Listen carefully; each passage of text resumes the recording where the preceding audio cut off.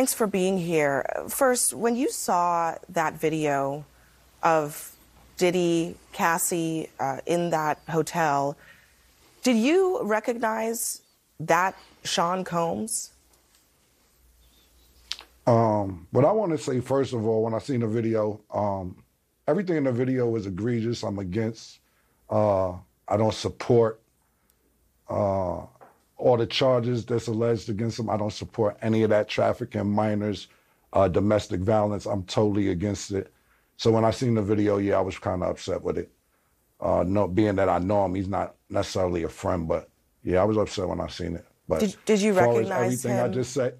Did you recognize that kind of anger at all from your experiences? I don't know like that. What do you mean? Do I be recognized? Did I recognize him? I seen him. What do you mean my experiences? I seen him and I thought it was disgusting. I didn't do a zoom in to see if it was really him or nothing, but he admitted it was him, so yeah, it was him. What did you think about the apology that he gave in that other video? The apology ain't for me to decide, it's for Cassie. What I think about it don't matter. He ain't do nothing to me. Cassie need to ask Cassie if she accept the apology. I told you how I feel. I said what I said. I want to play a conversation that you had on your podcast back in September with Mace. Listen. Yeah.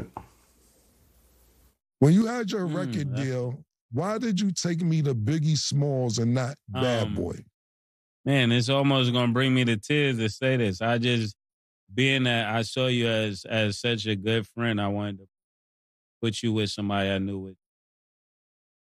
Thank you, man. I really appreciate that. A lot of people ask me that on Instagram, man. Don't have me just out here crying and shit, man. I don't want to get emotional in here, man. Instantly, I knew Biggie would do right by you.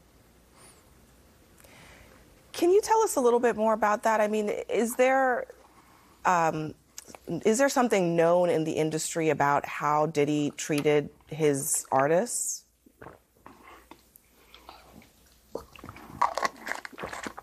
So I'm going to get some cheeks after this horsepower joint. I'm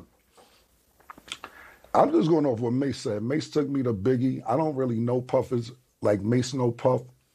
So I appreciate what Mace said. And of course, that's my brother. So if he felt that way, then he felt that way. I can't really tell you how Puff moves or anything like that. Mace may know better than me because he was signed to Puff. I wasn't.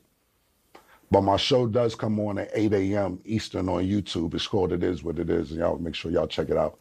I mean, I might get some more information out of Mace from there. But for me to tell you how Puff act and all that, I don't know. I never was signed to him. Yeah.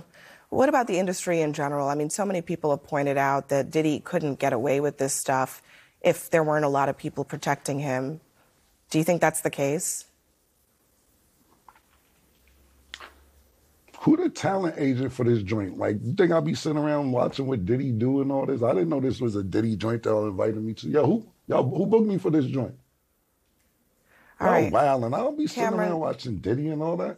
Yeah, thanks, man, come on, man. Thanks for joining us. Thank you for your time tonight. Yeah, thank you for having me. You enjoy it.